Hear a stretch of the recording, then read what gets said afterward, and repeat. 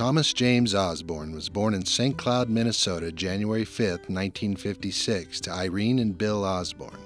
He was the third of 8 children. Raised in Billings, Montana, he graduated from Central High School and attended Eastern Montana College on a basketball scholarship.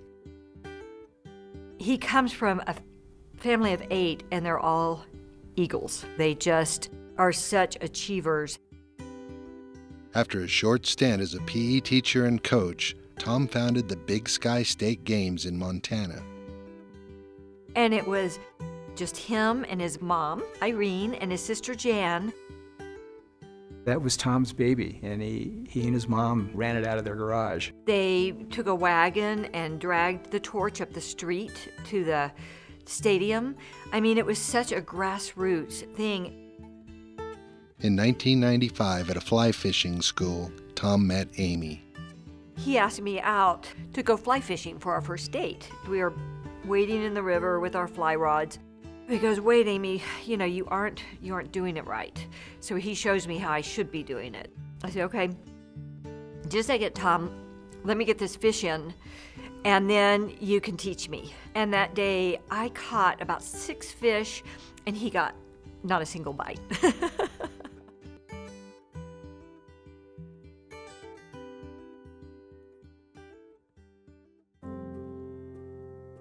With his success in promoting amateur sports in America, Tom was selected to join the U.S. Olympic Committee's board of directors, and his optimism, talent, and ability to create was noticed in Colorado Springs.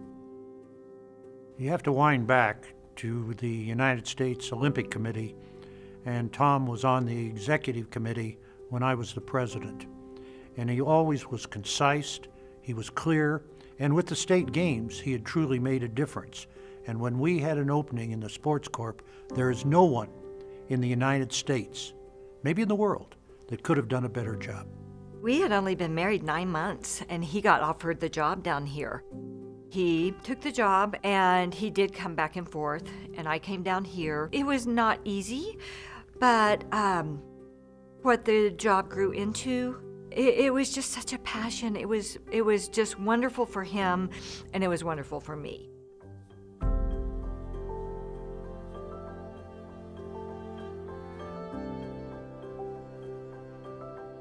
And he came down and took the Rocky Mountain State Games, which were just starting again after a couple of years of hiatus, and grew it into 10,000, 11,000 participants every year.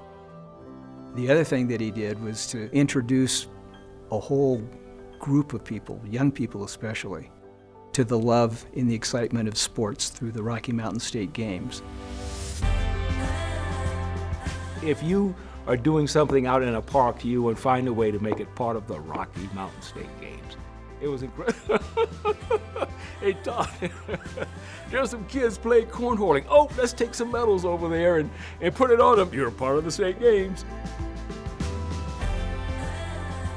At his first year-end performance review, the only area of improvement we could note on his evaluation form we could think of was, "Tom, you need to add more ties to your wardrobe." He had this real niche of getting everyone involved. Private foundations, the city of Colorado Springs. He just had a niche of making them see the vision that he was bringing, and everyone seemed to benefit from that. Most people come in and ask legitimately for what they might be able to receive in support of their endeavor. Tom always made you feel like it was your endeavor, so you wanted to participate. Everybody was a part of the success. If you felt like you were an insider and you knew exactly what was happening, you felt that if we were successful, you felt you were a part of that, and you were a part of making it happen. You could bring out the lighter side of these events, kind of separate you from the stress of the moment, and help you realize, like, man, look, people are having a great time out here. Tom had done an incredible amount of work to bring a professional cycling race to Colorado Springs. So the day of the race comes, a torrential rain starts. I mean, you could hardly see across the street. It was raining so hard. Of course, I'm thinking, oh my gosh, what's this gonna look like on television? And the The cyclists go by, and Tom and I are kind of leaning over a fence, and he turns to me and he says, "Isn't this great?" That epitomized Tom. He saw the big picture, and that allowed him to always be an optimist. He changed the character of the organization, the trajectory of the sports corp. I think several years ago, nobody would have envisioned that we'd be involved in a hot air balloon event. But now we've been involved in the Labor Day liftoff for 6 years, in its largest annual event in Colorado Springs.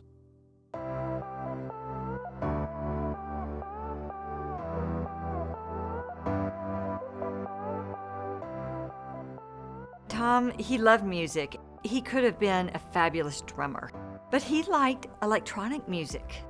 One of Tom's first fundraisers at the Sports Corporation was a reggae concert at a club downtown. So we learned that night the fine art of dancing to reggae music. Just go, get in the groove and float. That's what he said.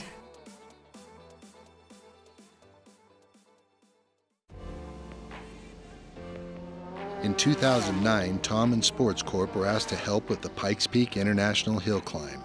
The famous auto race was struggling as it dealt with a decade-long paving process that changed the course from dirt to asphalt. It was honestly Tom's keen business sense that helped get the Pikes Peak International Hill Climb back on track and have the international footing that it does now. He just did a terrific job. He was not in this for self-recognition. He was in for the benefit of the event. He never backed down from a challenge. I would go into his office with my list of all the problems and all the things I didn't think we were going to be able to do. I would always start with, we can't do that, and he would always say, yes we can, let's find a way. Tom put his heart first, and I think you can say that with most of the decisions that Tom made. A good mentor to all the competitors, local and abroad. It's become faster, better, bigger. He just did a terrific job.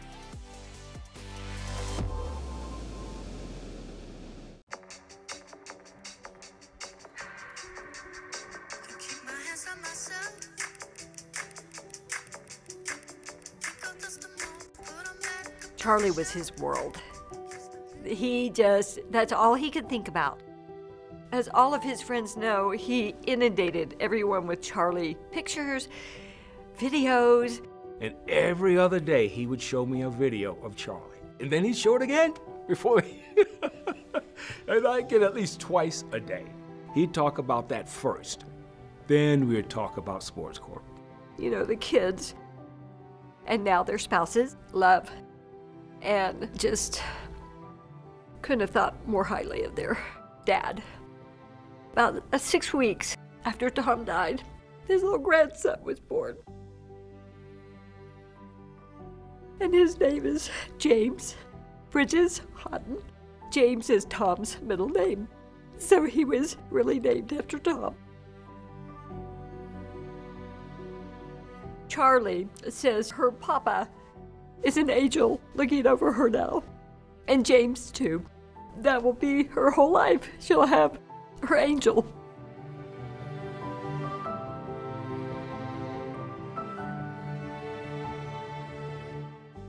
Last 4th of July, he had this idea of doing 4th of July in your backyard.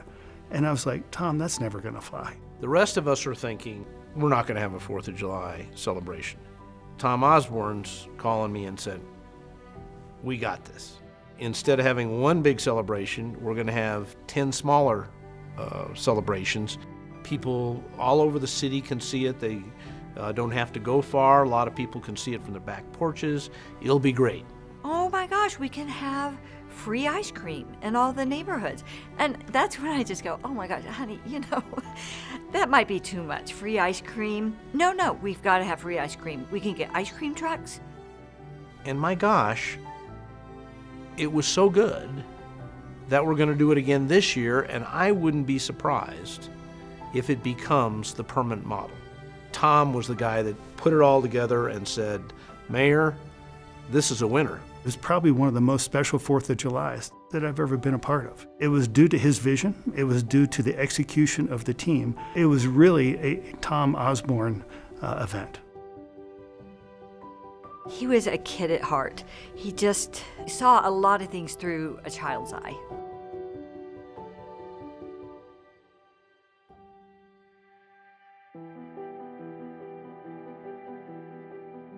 Tom Osborne truly made a difference in the fabric of this community. He brought initiative, he brought the sort of sports savvy which really put Colorado Springs on the map. Sport is now about a $500 million a year industry for the city of Colorado Springs. That's a big chunk of the economy. Tom played a huge role in that.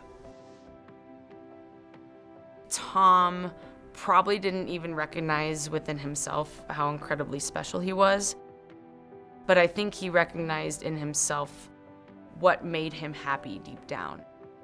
Tom loved this community, and it was evident in every single thing that he did. He loved this town, he loved everything about it. He would want us to be optimistic, and he would want us to be creative. One more event. And you know, he would get one more event, one more time, many times. The work is not done. What he has left with us is just a roadmap and the inspiration to continue the good work. The legacy that he's created is going to last for an awfully long time. He's made this town better, he's made this community better, and he's put a smile on the faces of everybody who lives here in Colorado Springs. What more can you ask for?